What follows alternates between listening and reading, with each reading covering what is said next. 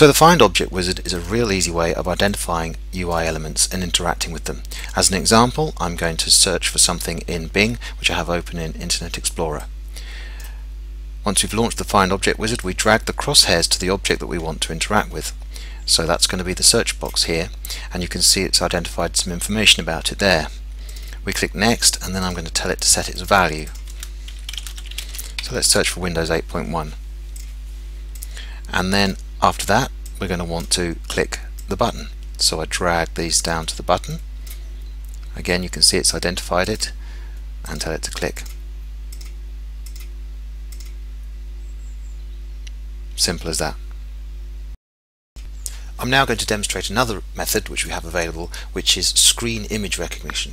And the beauty of screen image recognition is that it works 100% visually, so it will work with any technology, anything you can see on the screen, regardless of the technology that was used to build it. So we're going to launch the image recognition wizard, and I'm going to tell it I want to find the position of an image to interact with. We then capture the image, and I'm going to capture this and a part of that. The reason I've done that is I want to click in the right hand edge of this to make sure that I get the mouse into the search box. We're going to say search the entire screen, and the action is going to be left click, and I'm going to say middle right of image, and we'll insert the code. You can see it's created code and it's labeled it with a picture of the thing that we're looking for to make it easy for us to read the code later. Now I'm going to do that again, but this time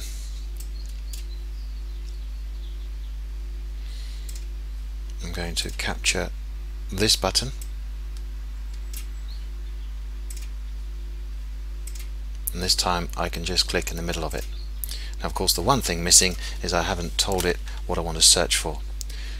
So in this code here, where we've moved the mouse to it and clicked, I'm now going to say what I want to send. I'm going to send some text to it. So let's run that.